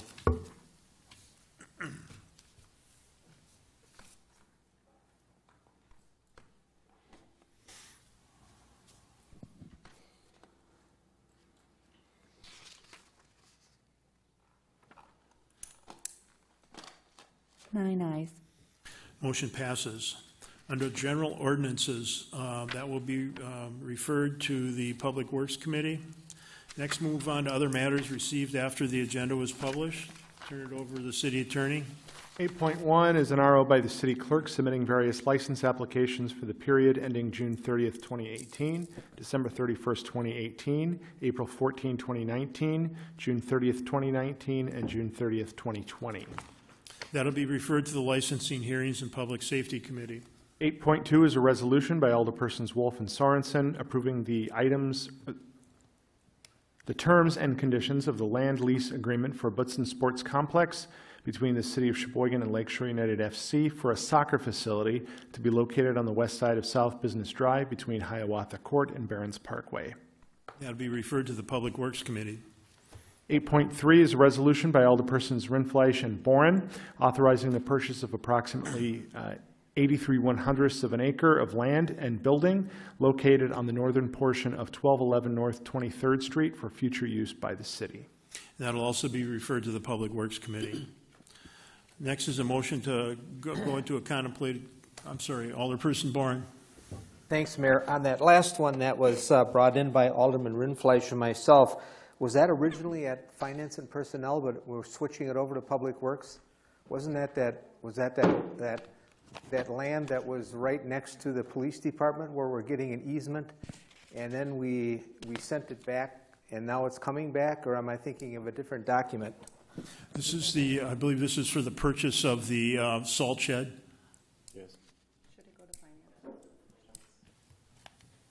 Probably it could go either way. It's Public Works is the reason. Public Works would be using the salt shed, so that's why we determined it would go there eventually. It would be possibly used by the police department in the future.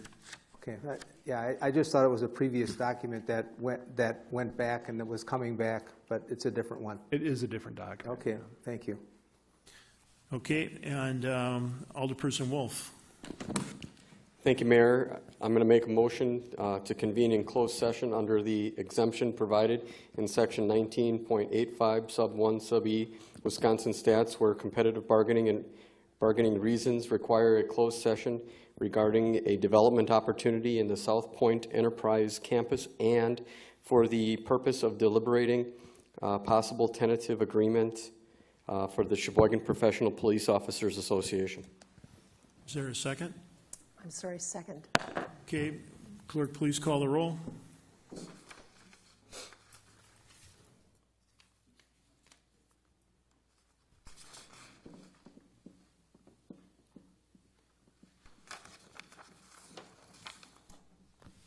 Aye.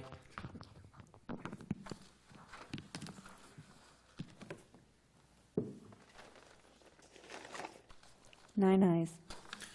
Motion passes. We'll take a short recess, about 3 minutes, and for the people watching at home, this will conclude our broadcast for this evening. We plan to adjourn in closed session.